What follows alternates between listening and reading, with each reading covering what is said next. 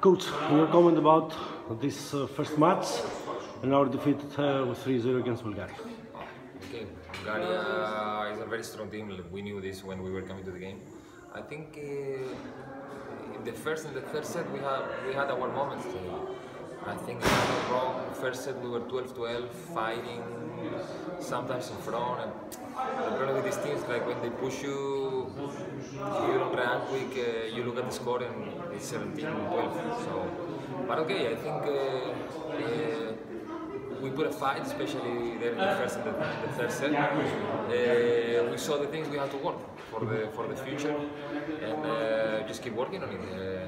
We knew that this was a tough game, the opening game against the home team.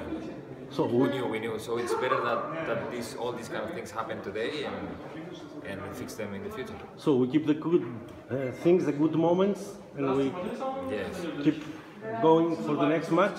Sure, I think it would be a big mistake to just stay with the bad things. I mean, sometimes it's also not the bad things, it's like you have a very strong opponent and they push you. So when they push you well, you make mistakes. So I think this is normal.